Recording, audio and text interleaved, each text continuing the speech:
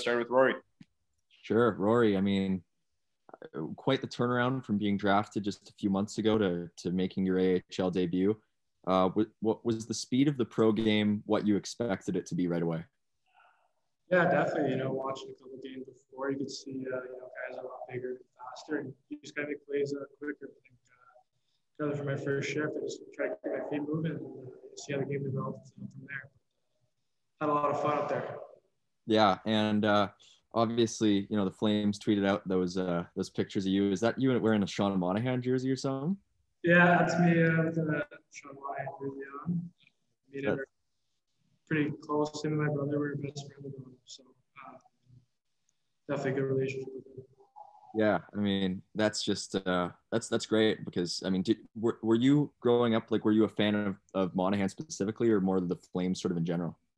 Yeah, growing up, I'm definitely a fan of the Leafs, and then when Sean got drafted, really paid attention to the Flames and all that. So whenever Calgary was in Toronto, I always wear the Monahan jersey to the games and support the Flames. So it's pretty cool to be drafted by them. Absolutely, thank you. Go ahead, Paige. When did you find out that you'd be getting your pro start tonight? In the morning, Caleb gave me the heads up and through morning skate.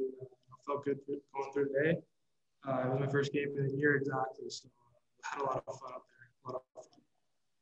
Did you get a chance to kind of tell your friends and family about it before you took the ice, or was it a pretty quick turnaround? Yeah, I had a lot of support. Texting all my friends and family. Lucky to have a lot of support from them, and a lot of text messages from them. It was awesome. So it was an awesome day. Awesome. We've all kind of talked about the state of the arena you guys have been playing in the last couple of days. Did it still feel like a big time start today, or are you kind of waiting until you get on home ice to kind of really feel like you've made it?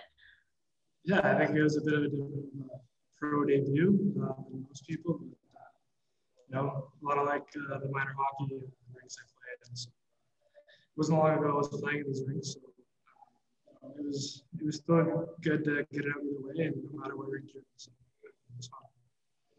Thanks, Rory. Go back to Mike. Just a couple final ones from me. Any idea on what the timeline might look like for you in terms of how long you might be staying with the Heat for the interim? No idea right now. Yeah, I figured as much, but I figured I'd just ask.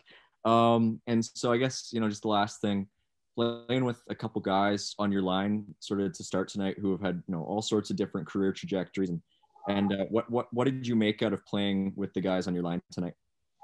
Yeah, I think Becker is really taking me under his wing. He's a great guy. Asking a lot of things. Simmer too. Simmer's a great player. So I think just playing on that line, two great guys. A lot of guys are yelling right now.